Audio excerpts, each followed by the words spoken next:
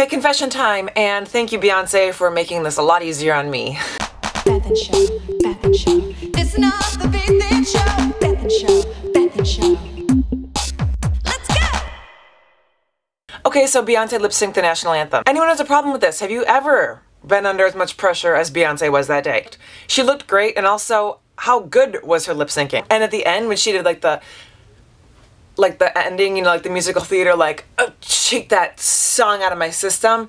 It was like she was really singing it. That's why we all loved it the first time. It's still her voice. Get over it. Here's the other thing you need to get over.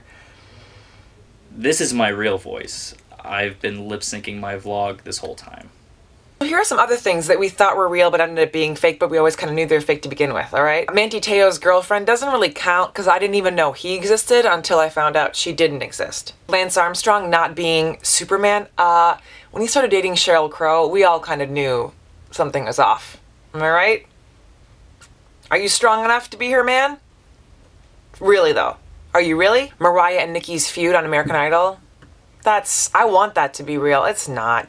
When Ellen DeGeneres was the romantic lead in that movie Mr. Wrong. Mr. Very, very Wrong. How about every time you bought like a notepad or an organizing app on your phone and then were convinced that your life would like come together? All of Taylor Swift's relationships.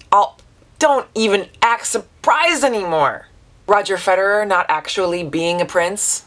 Just turns out that that MasterCard ad was really effective. Brody not actually being Brody, but actually someone else in real life with a foreign accent. Maybe he's not even a ginger.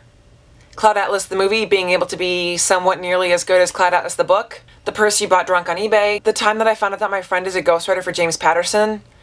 And then you think about all the other people who have like ghostwriters.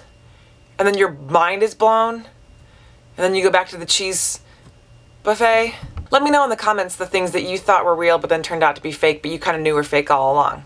But still were like, what? Oh, and lastly, This isn't my voice. This is my real voice. It's just cuter than I am, so I thought you wouldn't believe it's real.